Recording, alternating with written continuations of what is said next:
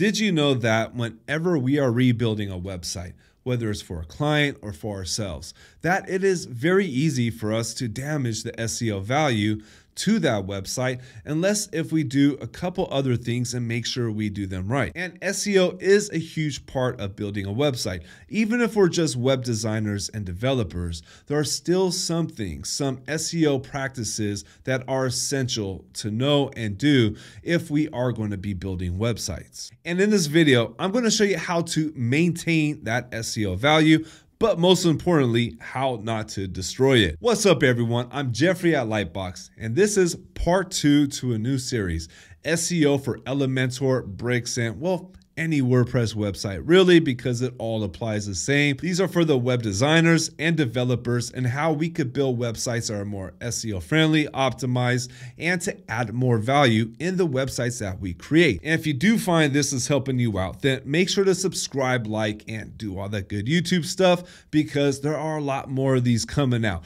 All right, so in this video, we're going to look at 5 things we need to do. I'm going to show you my own checklist whenever rebuilding a site that needs to be done to maintain that SEO.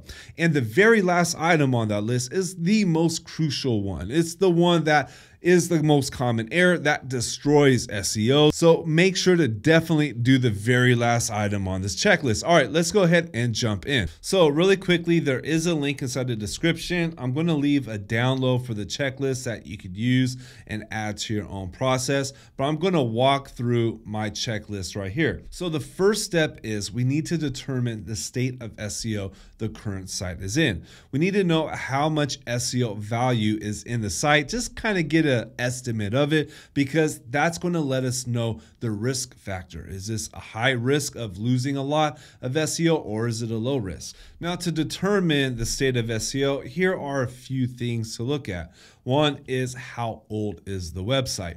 And this is something that takes place in a conversation with the client. So if the site is less than a year old, odds are it's not going to hold too much SEO value and be a lower risk. But if the site is old, if it's been around for several years, even if the site looks terrible, even if it's an old, outdated website, it could still hold a whole lot of SEO value in it. So the age does make a difference because the longer a website is around, the more value it's accumulating. The next one is finding out, does the website have an SEO plugin added, and has work been done on that plugin? Now, really quickly, I'll show you the backend of our website, and this is something you want to take a look at. First, is there an SEO plugin? Well, we can see here, we do have one already added in there. So the next step we will look at is to go to the pages and go through the pages and blog posts and see have things been added to it. So I could go, say, to a blog post right here, and I could check out one of the blog posts, and let's see how it looks like in the SEO part. And if we go down to our SEO settings, well, we can see work has been done in here. We can see the title is in here, and then we can see keywords have been added. So right off the bat, we can see work has been done over here. And then the same thing with the pages. Here's a web page. If we go to the web page, we can see that stuff has been added in here. So we got keywords added, meta description added, and title added. So this is an indicator right here that there has been work done on the website. And the next step right here would be to determine how much work has been done on it and who did the work. And this again takes place with conversations with the client.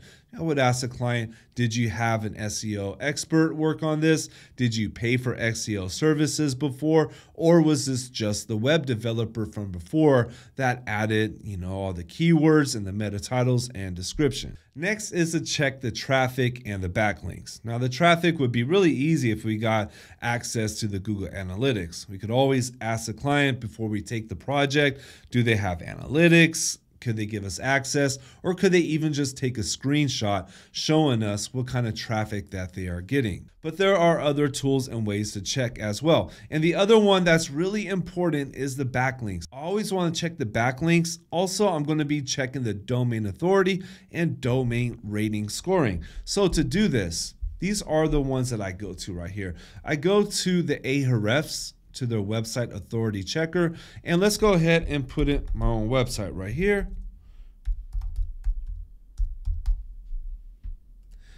And let's check this domain authority. And this right here is going to give us probably the best overview of what kind of state the SEO is in.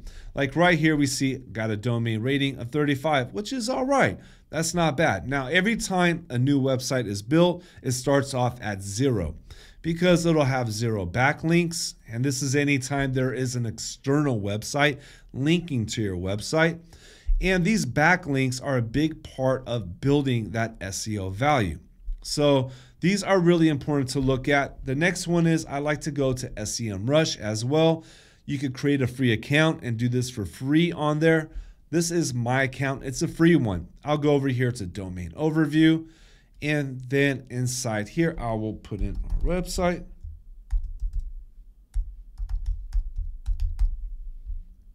Click on search.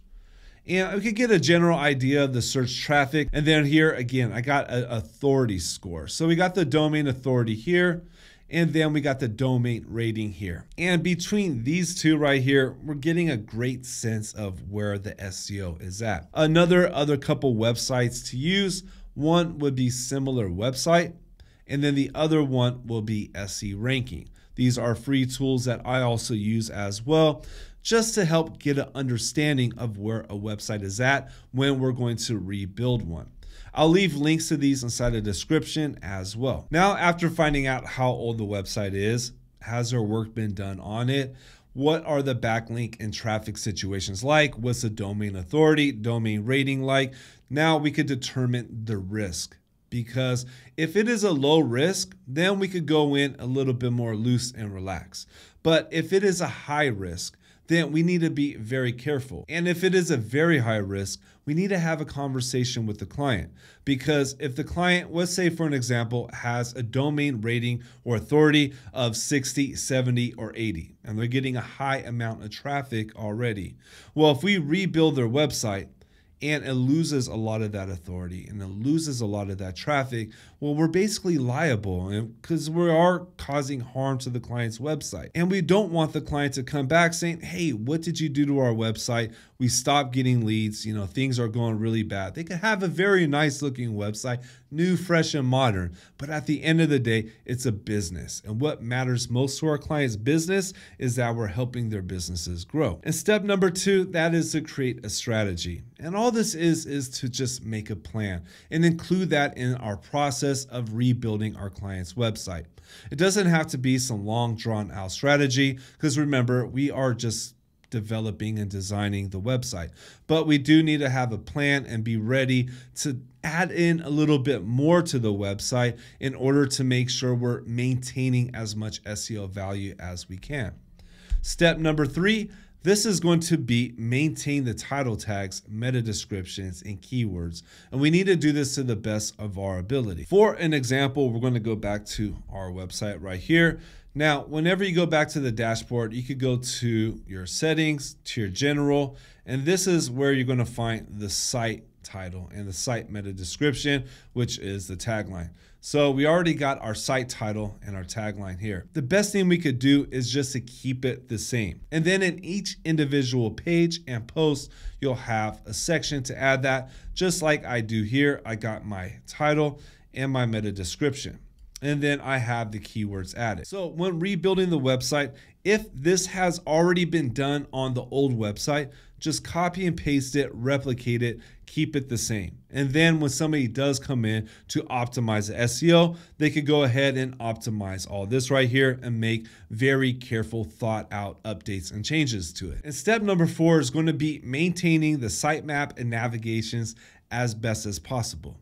Now, there's a chance the client might not want all the pages or might want to add new pages. Let's just try to keep the menu similar. As long as it's good and it has good UI and good usability, just be very thought out about that. And let's say the client doesn't want a page. They have an old page that they don't want to put on the new website. Well, if that happens, we need to add a redirect to it because there might be a chance there might be a backlink linking to that web page that's not being used anymore. We don't want to lose that.